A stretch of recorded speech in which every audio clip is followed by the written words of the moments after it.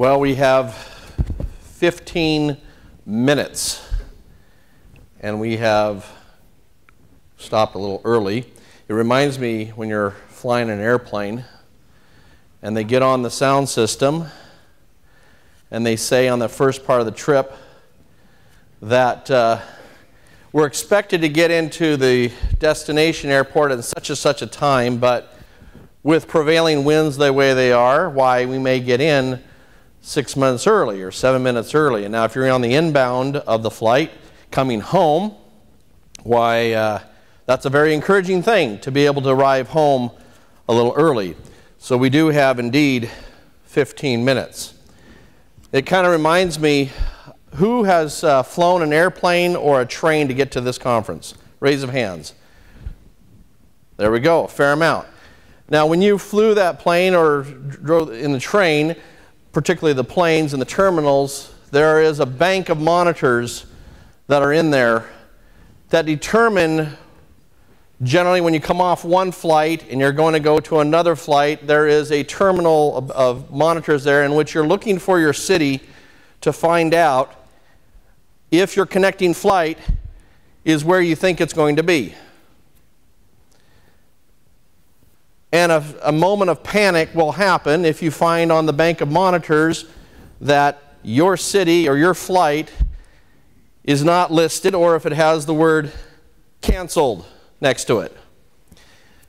I was in an inbound flight about 3 months ago in the wintertime, coming from the south, coming in through SeaTac, Seattle-Tacoma, and I was supposed to be making a transfer plane late at night into Pasco, Washington. And we were told on the ground down at the other destination that there is a chance that we are going to be late and you will not make your connecting flight. I can assure you that everybody on the plane, as we sat there in the terminal, was on their phones, calling the airline, asking what alternatives we had. I was calling the airline to ask, what alternatives do I have? Because this flight was supposed to be arriving at 11 o'clock at night. I want to get home. And I know that that flight coming out of Seattle is going to be the last flight. It's a short flight. It's only 50 minutes. The last flight coming home. And the thought occurred to me, if I do not make that flight, what am I going to do in the SeaTac airport at midnight? Now, some of you brethren did come on my mind to give you a call if I needed a place to stay that night.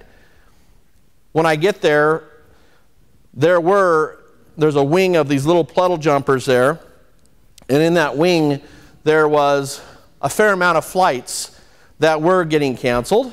Fortunately, my flight, I couldn't believe how busy this was at 11:30 at night.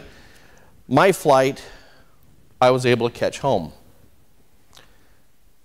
And you know, that reminds me of something that everybody in this room right here is on a flight. Every one of us is on a pathway. And we have been reading in Hebrews.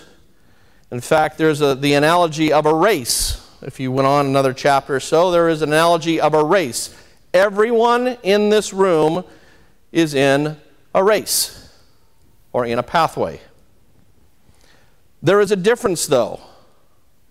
We also were referred to in this last couple, yesterday I believe it was, of 1 Corinthians 10, where in that chapter, the very first part of the chapter, talking about Israel, there is an all and there's a some, S-O-M-E.